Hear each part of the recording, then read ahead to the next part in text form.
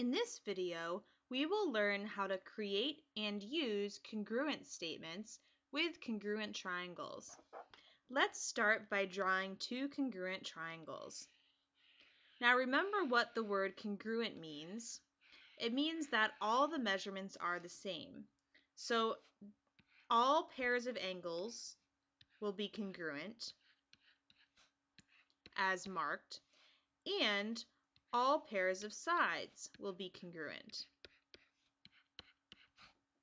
Now let's name these triangles. The triangle on the left is triangle ABC, and the triangle on the right is triangle DEF. Now, a congruent statement is the way to write that two triangles are congruent using correct notation. So we know that these two triangles are congruent because they have all the same angles and all the same sides. So we can write a congruent statement and it will look like this. Triangle ABC is congruent to triangle DEF. And remember, this is the symbol for congruent.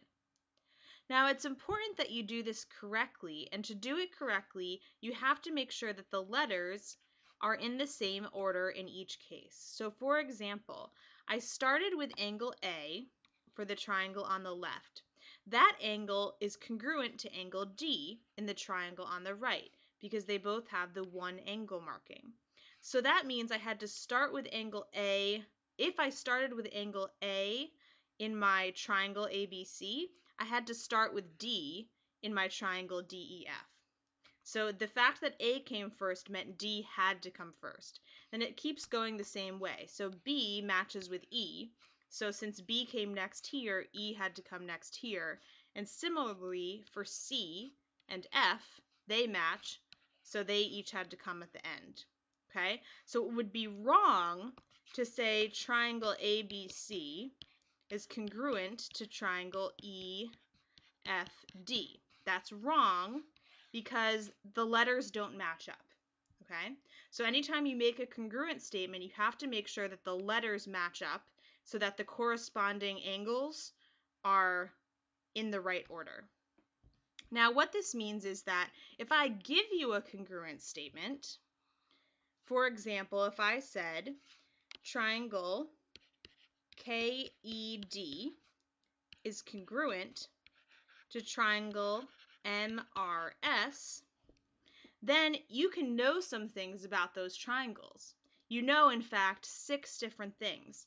You know that angle K has to be congruent to angle M because they match in the congruent statement. Similarly, angle E is congruent to angle R, and angle D is congruent to angle S because those also match in the congruent statement. You also know something about the side lengths that are congruent. Side KE has to be congruent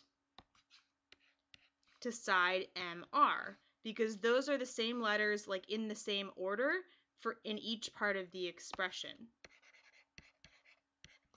We can also say that side ED is congruent to RS and that KD is congruent to MS. So basically you just have to make sure that all the letters match up. And remember that if you're given a congruent statement, that tells you information about the triangles and that the letters were given in a specific order to give you specific information.